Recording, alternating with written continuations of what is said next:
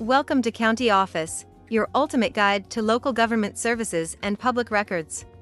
Let's get started. Why is it important to have a missing persons alert system in place? When someone goes missing, time is of the essence.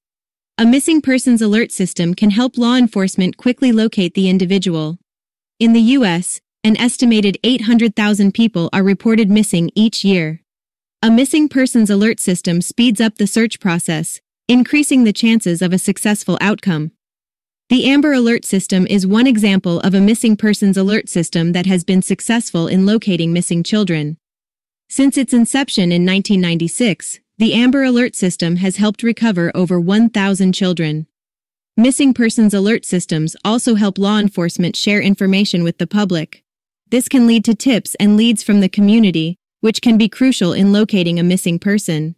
In addition, missing persons alert systems can help prevent abductions and other crimes.